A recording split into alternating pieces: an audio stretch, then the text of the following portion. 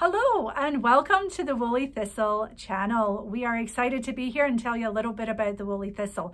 I'm here with my co-host Maggie. Hello.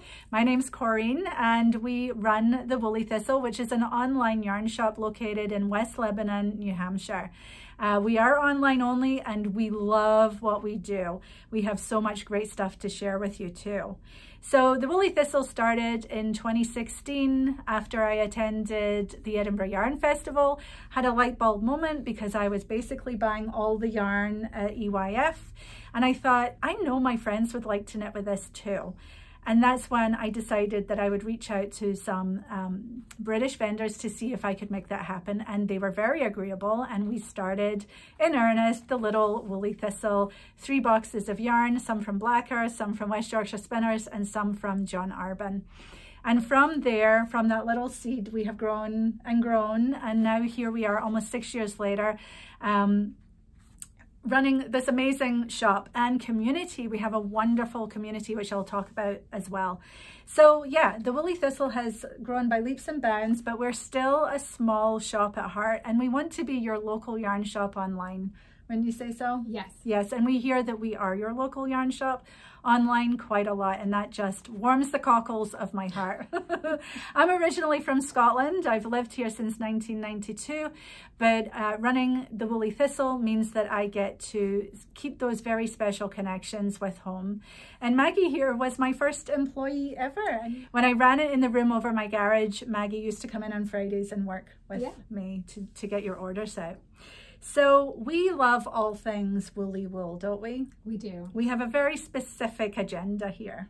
We love specific breeds. We love yarns that tell stories. Yeah. And we just love woolly wool. We love woolly wool and definitely, as you said, yarns with a story, which typically means that it's coming from the UK, whether that be the islands way up in the north of Scotland or off to the west at the Outer Hebrides.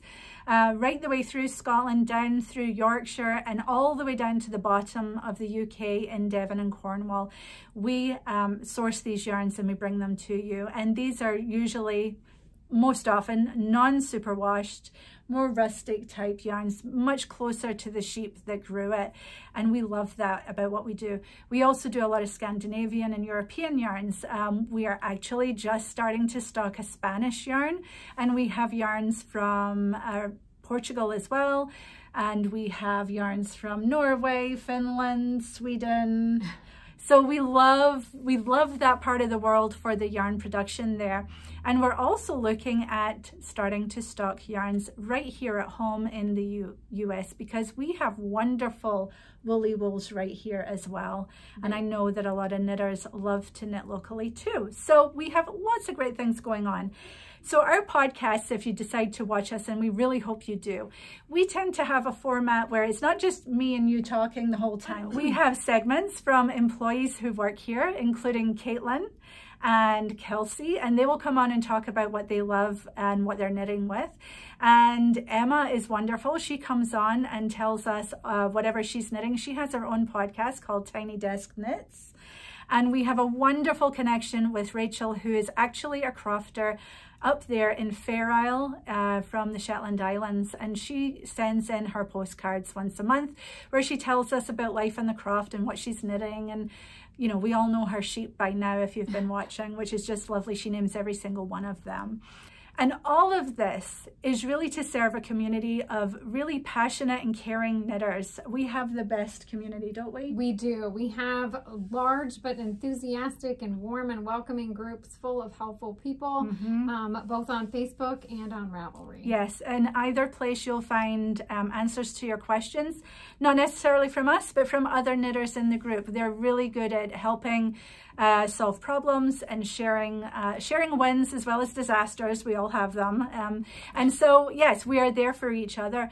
We also did a Knitting Buddies program back when COVID started. We realized that people may feel lonely and alone out there, being isolated in lockdowns and things. And so we started the Knitting Buddies, and it was such a success that we still match people together where you have your own group and you can meet on Zoom, or if by chance you are more local, you can do that. And they are still going. Many of those groups are still going. And also our community here on YouTube. We get so many comments every single episode, and Maggie and I and anyone who's contributing to the episode will try and jump in and answer your comments, and we love that about our community.